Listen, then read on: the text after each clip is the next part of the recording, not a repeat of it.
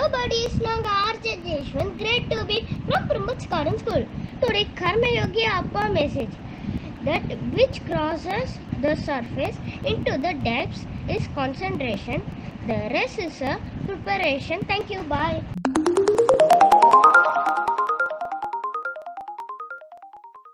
Hi guys, I'm your buddy. In this show we are going to see the answer for the buddies Kural post. Let's start the show. A child laughing when we are angry is a huge trigger for many of us.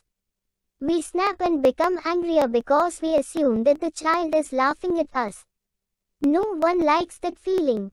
No one likes feeling ashamed like that. As children we have experienced that when the ones dear to us used to bully us and laugh. It made us feel so small, ashamed and angry. Today when our children do the same we react in ways we wanted to back then. We scream, yell and even lash out physically. We want to show who is in control and who is more powerful. I want to talk about that sarcastic smile our children give us when they disobey. What if it was a smile to mark their nervousness? Have you had a sheepish smile just before going on stage or before an important meeting? Have you had a nervous smile around your crush? Could it be that our children are also masking a lot behind that taunting smile?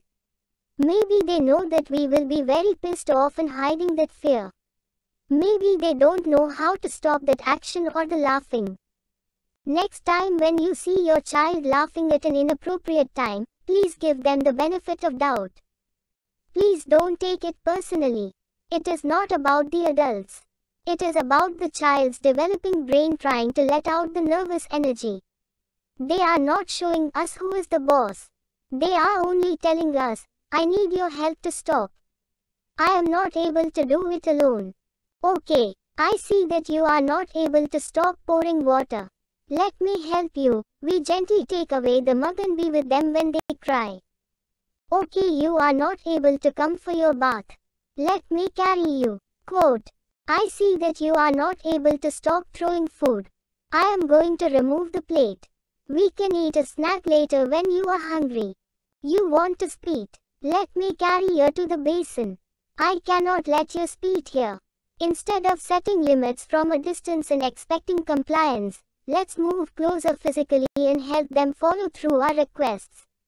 We have all at one point wiped out the laughter from our children, when all we ever want is for them to be happy and joyful. I rest my case by saying that the child is never against the parent. Thank you buddies.